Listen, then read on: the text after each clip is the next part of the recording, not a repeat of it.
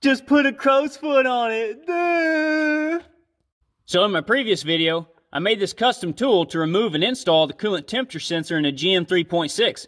A lot of people commented and said I just needed to use a crow's foot. I'm here to tell you, it's not that simple. Look closely. The engine block is counterbored where that sensor drops in.